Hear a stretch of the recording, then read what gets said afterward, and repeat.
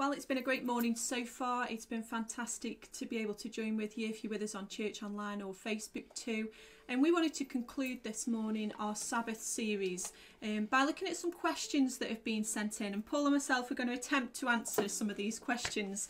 Some of them have had a little look, are a little bit tricky, but we're going to try our best, aren't we? We'll try our best. So we hope that this is helpful as we share some of our own personal stories and try and get into some of the bits of things that you are still questioning about, of how you Sabbath, when you Sabbath, what you Sabbath, everything to do with Sabbath. And there's a few extra questions thrown in there for good measure at the end too. So shall we make a start? Yeah, let's get going, Sarah. Okay then, though the first question that's come in is this: what does Sabbath look like for you, and is it different for both of us? That's a great question. I think answering the second part of that question, does it look different for both of you? Absolutely. I think we've learnt on this journey that we are two different people and we like different things. So for me, I find rest from work going and doing things such as running. I like sketching and just going for a walk with the dog, taking some time to reflect and think, that refreshes me. I find rest in that. And so for me, yeah, and I like quiet time. I like time on my own, but I also like time with people, and I get energised by people as well. So there's a mixture from me. And about you? Well, I'm quite the opposite to Paul. Although, as Paul says, he enjoys going for a walk, I'll enjoy doing that. But generally, I think I feel refreshed and get that Sabbath time when I have some time on myself. So whereas Paul says he feels refreshed by people, I feel refreshed by just being with me. So we are very different. I find being refreshed being with you as well. I'm just Sarah. a refreshing person, aren't I? So I'm just all around good stuff. So I think it is different for both of us, and we've had to learn with many things in our marriage, but especially in this area, to understand each other and to know what those differences are and how we are different. And sometimes the complete opposites can be helpful for us. And I think it's about having that conversation and sharing, well, this is what I need, this is what's helpful for me. And I think that's how we've been able to help each other with that. And I think that leads into the next question actually, and I'm jumping ahead of myself. I mean, just touching on it, it's about self-awareness, but also other people can help you see the things that you need. So I know sometimes Sarah's encouraged me to do things because she knows they're good for me. So for example, go and watch the football is good for me. It's a break from work, and I find it refreshing. So Sarah's often encouraged me to do things because she sees the things that are good for me. So it's being self-aware, but also aware of each other, as Sarah says. It's good for me because he goes out the house, so win-win all round. Let's move on before we fall out.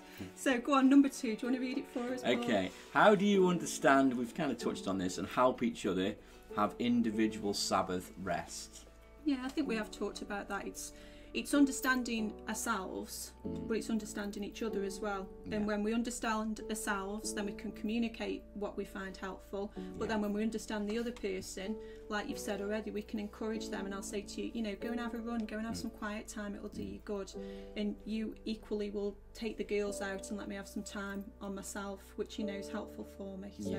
Yeah, it is. Like I say, it's being self-aware. We've kind of touched on that. For me, recreation is something that I learned a while ago, but I also forget sometimes that actually going doing something creative can be refreshing for us, and it's finding the very thing that energizes us, what we enjoy doing. It encourages in our spirits, and it's finding those things we've kind of touched on here. So recreation, I think, is really important. I felt God encouraged me to make sure I do that kind of stuff. It's good for me, and it's also good for others as well. So I think we've touched on that one. Next question. Okay, let's have a look. Well, we got quite a few questions in to do with family and to do with how we Sabbath with our children. We've got 2 girls who are 11 and 14. Make sure I get it right. And I've just sort of tried to put these questions together because quite a few of them came in this line. So basically along the lines of, how has Sabbath changed as the girls have grown up? How do you Sabbath with your children, and how do you involve them in this practice? So questions sort of around that theme. Well, I think first of all, children, they can be hard work at different ages and different seasons. We've found it, challenging, but I think some of it is a mindset as well. I think initially, you know, there's an issue within ourselves of selfishness, and so we're having to work through our own issues personally and actually have a mindset that children aren't work. Children are there to be enjoyed, although they feel like work at times and it's not always restful. They're there to be enjoyed, and I think it's a mindset really for me as well. So I just felt to say that really, and that's a journey and that's a process for us, and you know, and realising we're here to love them, and you know that they're not just work, they're here to be loved. So I just felt to say that. No, I think that's really good, Paul. I think from a practical point of view, as the girls have grown up, you know, when they were younger, they would perhaps go to bed, you know, 7 o'clock, and we would have an evening where you can take some time, you can spend some time reading, you can spend some time praying, you can spend some time just taking a rest, or, you know, just contemplating things. Whereas as they've got older now, they don't go to bed at that time. They sometimes go to bed after I've gone to bed, because I'm a bit of you're a night owl and I'm not, so I like to get up early and go to bed early. So sometimes the girls are awake well past I've gone to sleep and are snoring away, aren't they? So it's finding different ways of doing things, and I think for us as the girls have got older, it's being able to talk to them about that as well. You know, Grace enjoys to journal herself in an evening, so she understands that. Olivia understands, she's an early bird like me, and she understands when I get up in the morning I like to read my Bible and have that time. So it's being able to have those conversations with them, and I think that's how Sabbath's changed as they've got older, is that you're able to talk to them more and explain, I'm just taking some time out now and doing this, and they get that and they understand that, in the part of Sabbath, in seeing what we do, but then and also, you know, looking at the Bible themselves and journaling when they do those things. Yeah, and it's finding the things you want to do together. You know, it's not always easy sometimes, because one child wants to do one and one child wants to do another, and they can often conflict, especially as they're getting older. They've got their own opinions now. But you know, I think it's finding things. We often sit down at the beginning of the year and reflect on what we want to do this year, and we involve them in that conversation now. You know, what would you like to do? What would you like to achieve this year? And you know, we try and encourage them in doing things other than school, so we find out what they like doing. So for example, Grace likes climbing, so I take Grace climbing. That's refreshing for me. It's a place that I can go from work, but I can also spend time with Grace, and she enjoys climbing, so it's a break from the things that she does, and I think she finds that refreshing. Olivia has her things that she enjoys doing, but we do things together as a family as well. So we holiday together and we do things that we find refreshing, we find restful, and we put those things in. And you know, one of the things we do when we do go on holiday is we don't take our phones.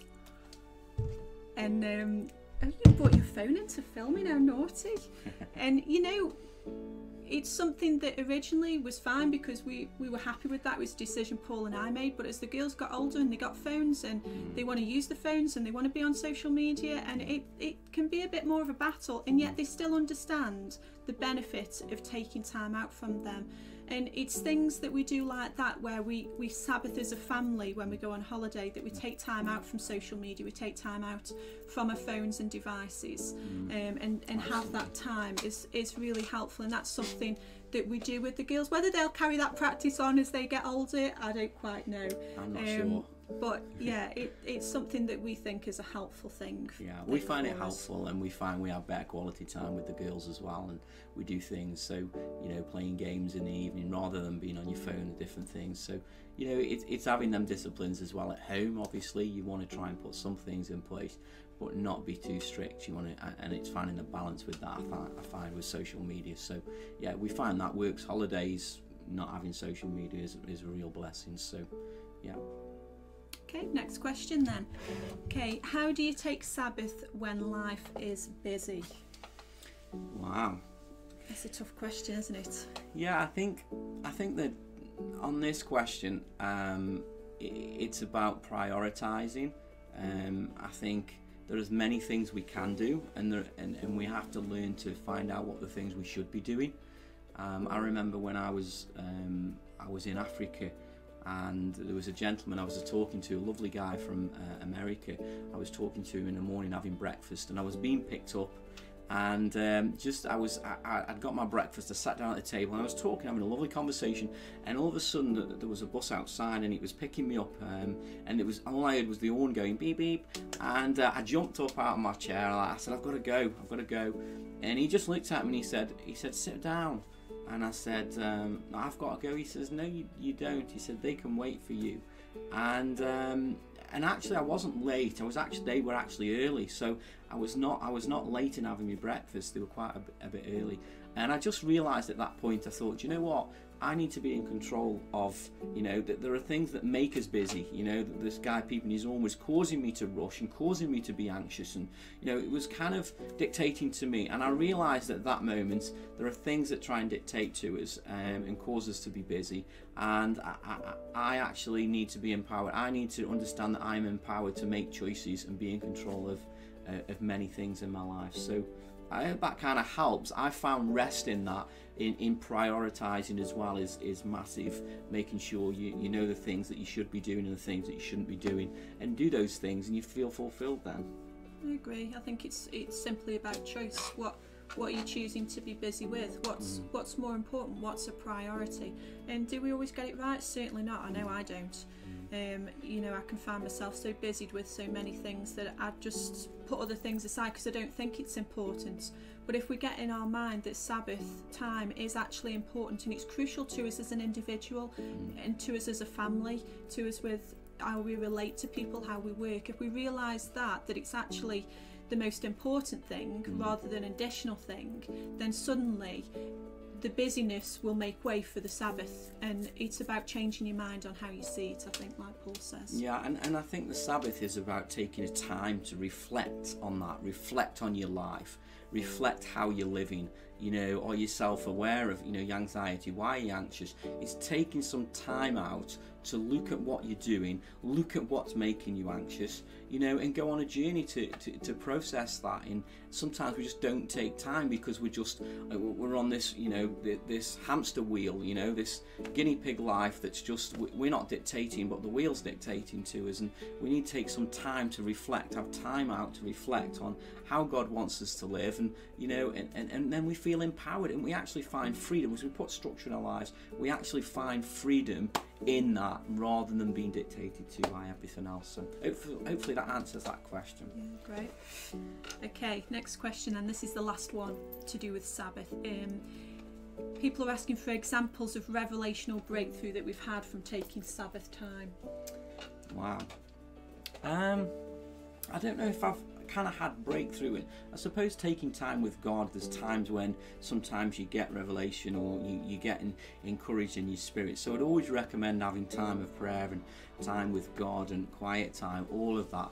But what I've found is it's not necessarily taking time out. Sometimes it's just journeying with God and talking to God, and you get a revelation or you get something that God shows you that brings something new into your life and some freedom into your life. And I've found, that on several occasions. I don't know if you want to say something. Yeah, I agree with Paul.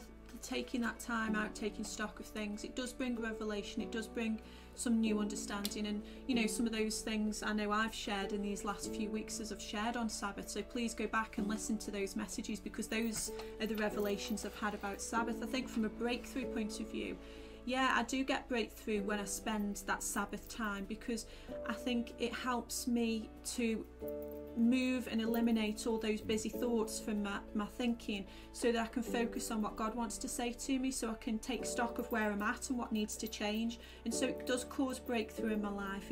It causes me to live differently, it causes me to relate differently, and I find that really helpful, because as Paul was saying earlier, I will get on the treadmill of life and just keep going and not really think about how I'm acting and what I'm doing and how I'm living my life. And yet if I take that Sabbath time, I get that breakthrough and think, actually, I don't want to behave like that. I don't want to relate to people like that. I want to be more like Jesus. And it encourages me to break out of those old habits, to break free from things that have bound me and held me over the years, things that have done damage to my soul. And Sabbath gives me chance recognise and see those things, but then also to find a new path forward from where I've been. So I just think it's crucial, really. Yeah, and there's a couple of moments that I've had. I'll just share a couple of thoughts. You know, one moment I had was a scripture that I felt Jesus give me about how to live daily, and it's from Matthew 11, I think it's verse 28. I've got it here, I'll read it, and this is from the Message version. Eugene Peterson writes it with different words, and I just love how there's some words in here that he writes that really helped me and on this journey, and I'll read it to you. It says, "Are you tired, worn out, burned out? Come to me." Burned on religion. "Come to me, get away with me, and you'll recover your life. I'll show you how to take real rest. Walk with me and work with me." So there's a combination of, sometimes people think that Sabbath is devoid of work, right? You remove work out. No, there's a rest we can find in work, I believe. Walk with me and work with me. Watch how I do it. Learn, this is what I want to emphasize, learn the unforced rhythms of grace. And then he says, "I won't lay anything heavy or ill-fitting on you. Keep company with me and you'll learn to live freely and lightly." So there's a rhythm that we can live with Jesus. There's a rhythm of grace that's not forced, you know, and I think sometimes there's so much anxiety because we've got so much pressure on ourselves to live up to different expectations as at a certain age, by your peers, what the world says, how you should live, you should be married, you should have kids, your kids should be a certain standard. There's all of this pressure that's pouring upon you that does not give you rest. And I think we've got to learn that actually where we find our worth and our value is not in these things, not even in our children, not even in our house, or the bigger house, the bigger car, and all these things. There's nothing wrong with them as long as we're not idolizing. In other words, as long as we don't get our value and worth from these things, but we first of all get them from God. And I believe Jesus wants to teach us this unforced rhythms of grace where we learn to trust him on a daily basis. And we learn to find rest in him, that God is with us, that God's gone before us, that God promises to provide for us, and he's continually with us, and he's forever loving us. As we rest in his grace, then we rest in him, and life becomes much easier. It doesn't mean it's void of all problems, but it becomes much easier because we found rest and peace in God. So for me, that was a big revelation. And when I took on the church, I remember having this thought, I can't do this, I cannot do this. And then all of a sudden this kind of scripture came to me, and the thought that actually I don't need to do this, but I'm doing it with God, and God will empower me. The difference that made was I was then dependent on somebody else and not just independent. And the difference that made of working with Jesus, the weight that it took off my shoulders, and the expectations, that working with him was so much easier than trying to do it on my own. I tell you, that changed my life. I'm working with God. That's great, Paul.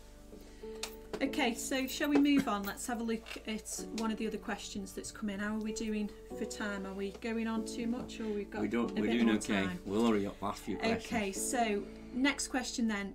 What are some of your lockdown highlights and lessons? Okay, this is an observation, right? Sarah's very good at organising. I can organise, but Sarah's more natural. It's more of her gift, administration, organisation.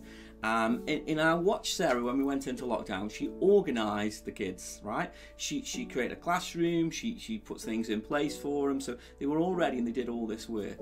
And I'm not a structured kind of person, but I do value structure.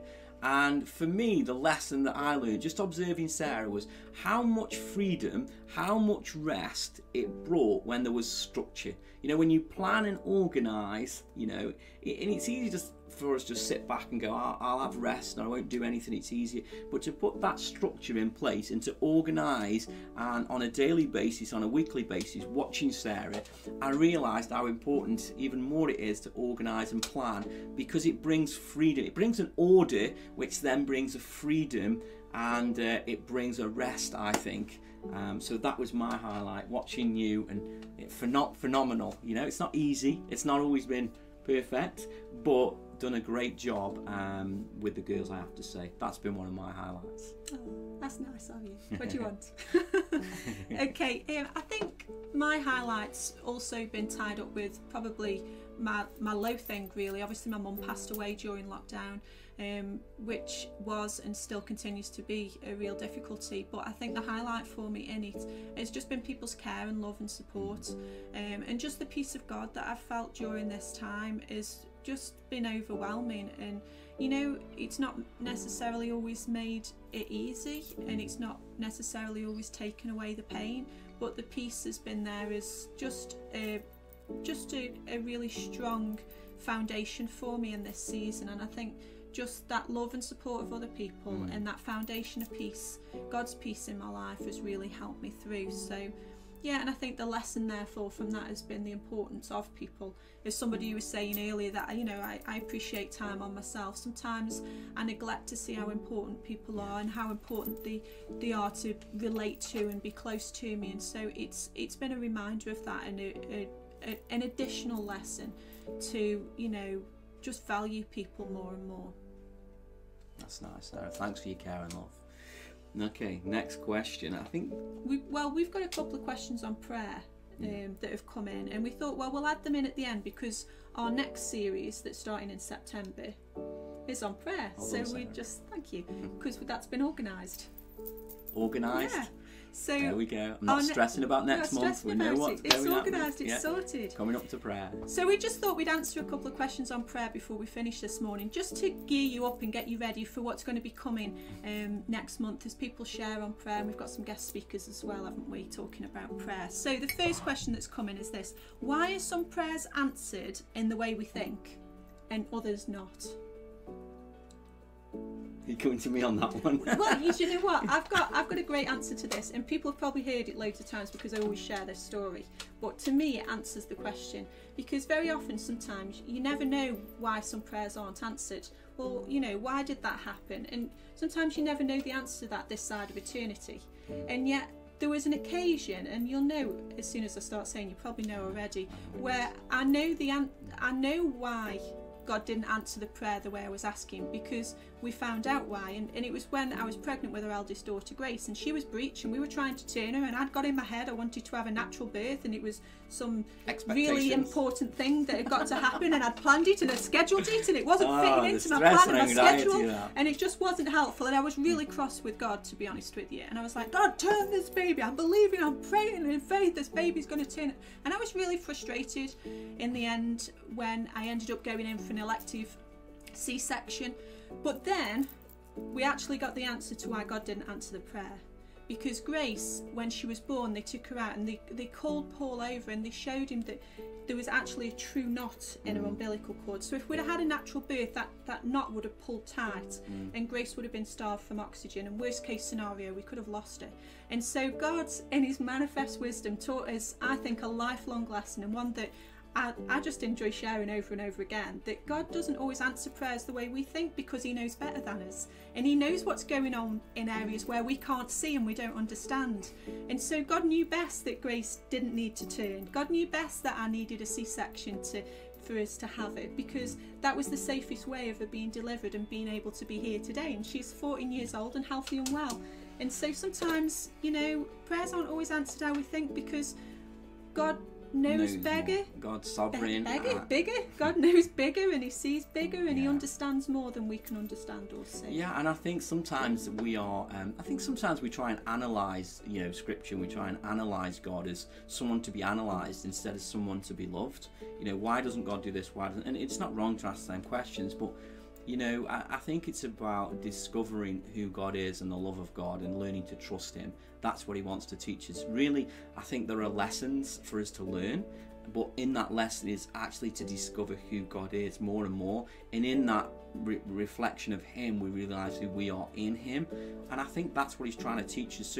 So there are lessons very often to be learned, and like you said, God's manifold wisdom is greater than ours, and we don't. It's like the story of Joseph. I mean, you've only got to read that and wonder why his dream and everything and the way it works out. You'll look at God's manifold wisdom in all of that. It's phenomenal, and that's what the Old Testament is there for us to look at them and to stand in awe of what God was done. Jesus Christ again is the manifold wisdom of God, and we'll look at what he did on the cross. None of us would have planned it that way. And then we look at our individual lives and we take out this bigger picture and we look at it individually. Why isn't God answering this? No, we need to look at the whole of Scripture and think, wow, God knows more than us, and that's what Scripture is there for, as testimony and to encourage us. And sometimes prayer, this is what I found, sometimes prayer, just one prayer, God wants to teach us to actually push through in prayer and increase our faith. There's times in the Bible, where, there's the story where they go and knock and ask for more and keep bugging people and asking, the one about the story about the judge where he keeps asking, eventually they give in. And I think God wants to teach us something that we need to push through in prayer as well. So that's another lesson for us to learn about increasing our faith, our perseverance, and developing our attitude. There's all of that God's working in. So I hope that kind of answers a little bit of the question. At the end of the day, God is sovereign and he knows more than us. And it's about trusting him that he does. Yeah, that's it. That's the lesson. Not always easy though. Okay, last question then. Why is it so hard to pray? Well, at the end of the day, prayer is about relationship, isn't it? Relationships aren't easy anyway. We know that. We know it can be hard to communicate sometimes. We know we don't always get it right in our relationships with each other, and so to relate with God can equally, I suppose, seem hard. But there's so many things that want to come against us when we pray. Prayer is such a powerful thing and such a helpful thing for our lives, and so there are going to be things that come and get in the way of us praying. That there's an enemy that wants to stop us relating to God, that wants to stop us growing, and so he'll do everything he can to stop us talking to God. And so I think prayer is hard, and I think when we get to grips with that and think, okay, prayer sometimes can be hard, and so I'm just going to keep going and keep trying. And I think in doing that, it actually helps and it releases some things. And I think if you persevere more with it, then it can take away that hard, that element where it feels so hard sometimes. Yeah, and I think another reason is the Bible talks about our flesh. That there's sin in the world, and we are generally weak. There's a weakness within us that actually can override. But in us, there's a part of us within our spirit. The Holy Spirit wants to lead us into a different light, wants to mature us and grow us. So we have a choice. It's amazing God gives us choice. We have a choice what to do. Are we led by our flesh? With a wrong, different attitudes, can't be bothered, all of that, and we're all living in that and trying to overcome that. Or we're led by the Spirit of God, as Romans 12 says, and do we grow in going to God and discovering God? Another reason I think it's hard is our mindset. We have a wrong image of God. So, if you look at the prodigal son, both of them, the second one, the eldest son, he has a different mindset as the other one. The other one, he's coming home and he's hoping that he'll get something from the father, hopefully, where the other one, he's kind of got this wrong attitude of the father. And there are examples in scripture of that. And I think that's sometimes what we have. So we think it's hard because our God is hard, or he's not answering us. But when we get an answer to prayer, there's nothing better. There's nothing better than God answering a prayer and going, wow, prayer works. God is faithful and God is good. And we discover something of God's faithfulness and goodness, and we realise that there's nothing like prayer. So sometimes I think it's hard because our mindset needs to change, and actually there's a grace and there's a place where we can go to and actually discover God's grace in that, and actually makes it much easier. Definitely. Fantastic. That's my answer. And that's all our questions for this morning. So I hope that's been helpful. I want to encourage you, keep just be yourself, and keep journeying with Jesus, falling in love with Jesus, and learning to trust Jesus on this journey. There's nothing better than Jesus, we've found. So I hope that's been helpful. If you've got other questions, maybe we could do some at another point and try and answer them. We hope that you've enjoyed the series on Sabbath and it's been helpful. I want to encourage you, keep going, keep journeying with Jesus, keep trusting him and keep loving him. And bye from us. Yeah. And we'll see you soon. God bless. Bye.